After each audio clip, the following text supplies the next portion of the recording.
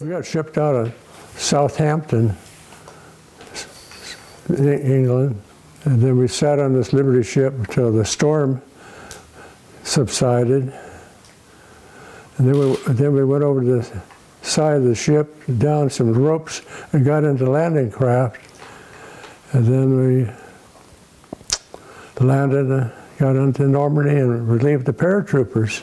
After we relieved the paratroopers, we advanced a little bit up and got into the hedgerows. And the Germans had all the hedgerows all marked out with their tanks and everything.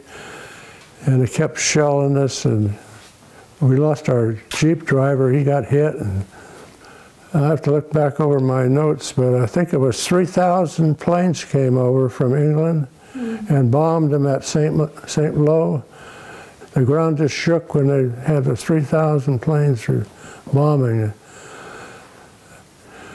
And then at night, they had one little plane. He kept coming over the top, and we call him Bed Check Charlie. Every time it got dark, here comes Bed Check Charlie. And he'd circle around, and sometimes he'd drop a bomb. And I thought, oh man, if he'd hit me, they'd never find me. I'd be in pieces. I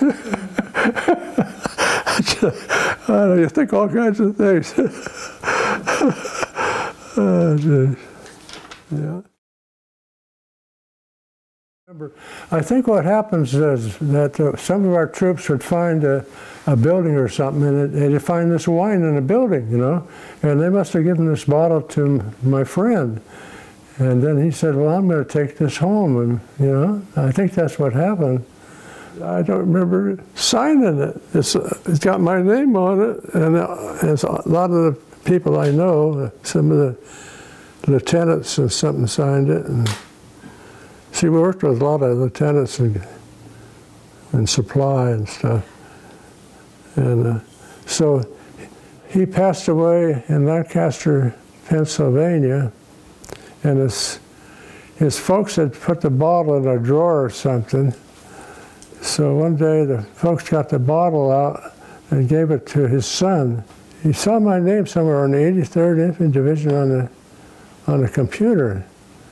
So he contacted me, he wrote me a nice letter, and said he had a bottle, and asked me if I wanted it. He said, I'm the only one left.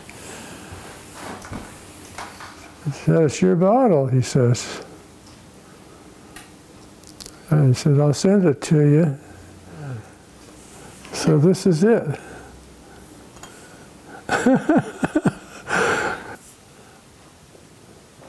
Gee whiz.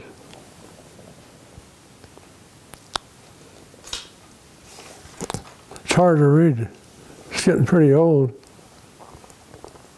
1939. Chateau, L-A-U-R-E-T-A-N. Yeah, take a picture of it. Yeah, that's a souvenir. Nobody's ever said just open it or anything.